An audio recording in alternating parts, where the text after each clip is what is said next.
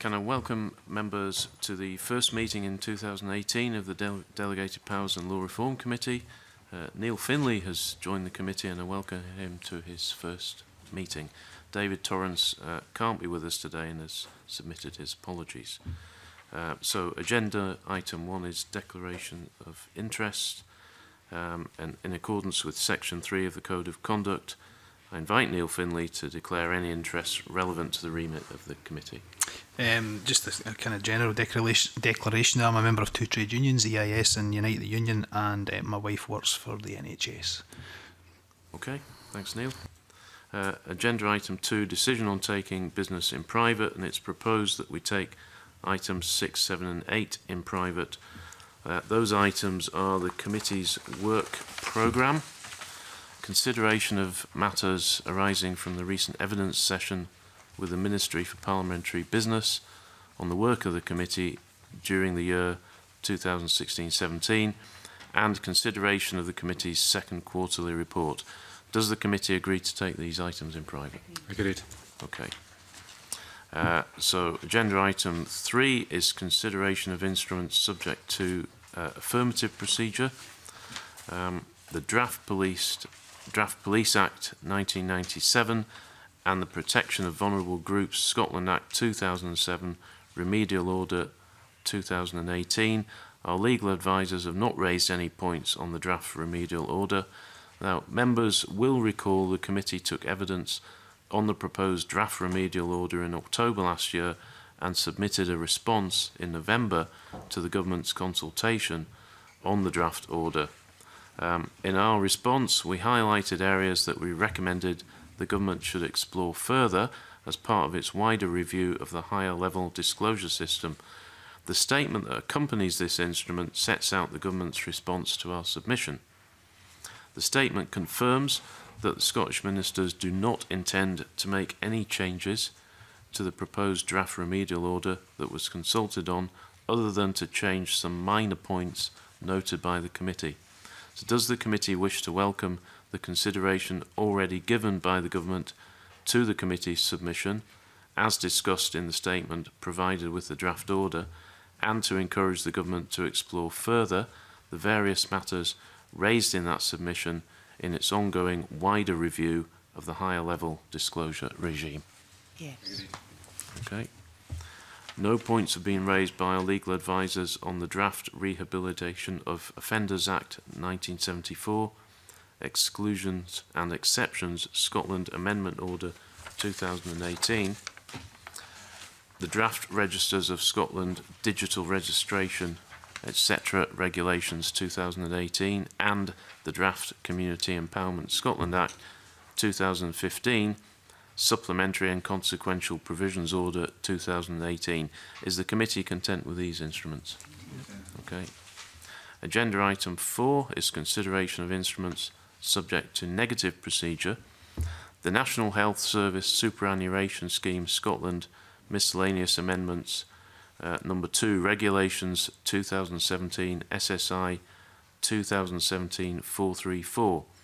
Regulation 7 provides that the National Health Service Superannuation Scheme 2008 Section Scotland Regulations 2013 SSI 2017-174 are amended in accordance with Regulations 8 to 18.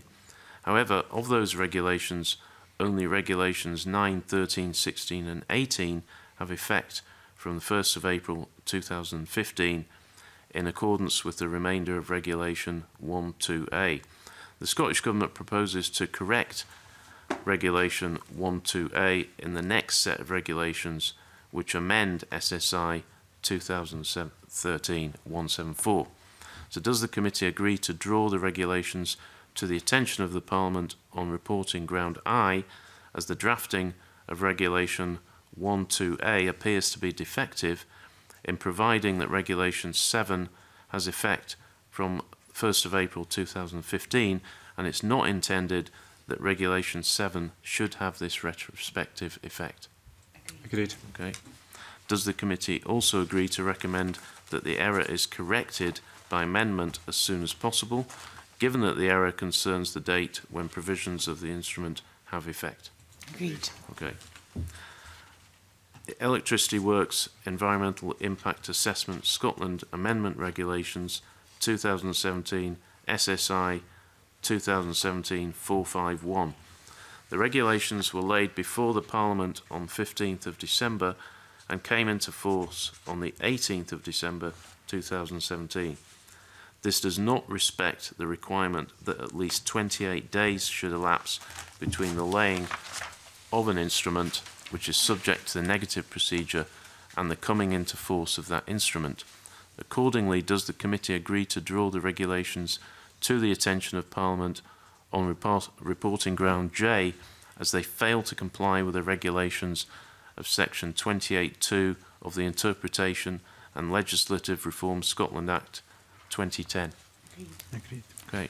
And does the committee also agree to find the failure to comply with section 28 to be acceptable in the circumstances as outlined in the correspondence from the government contained within our papers?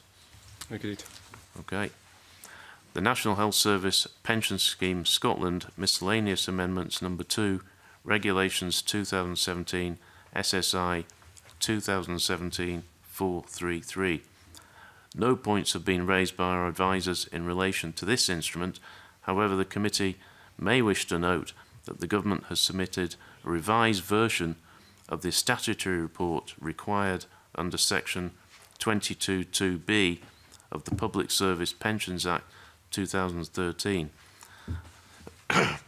This is to correct an error in the original report to make it clear that the revised employee contribution tables inserted into Regulations 30 and 31 of the National Health Service Pension Scheme Scotland Regulations 2015 by Regulations 3 and 4 of the instrument come into force on 31st of January this year and are applied to the 2018-19 scheme year.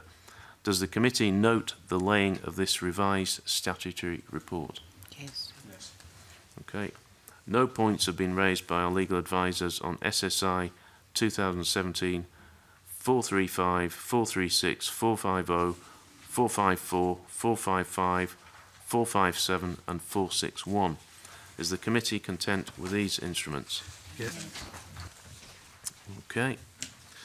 Agenda item 5 is consideration of instruments not subject to any parliamentary procedure, and no points have been raised by our legal advisers on SSI 2017 445, 456, 458, 459 and 460. Is the committee content with these instruments? Content. Okay. I'll now move the committee into private session.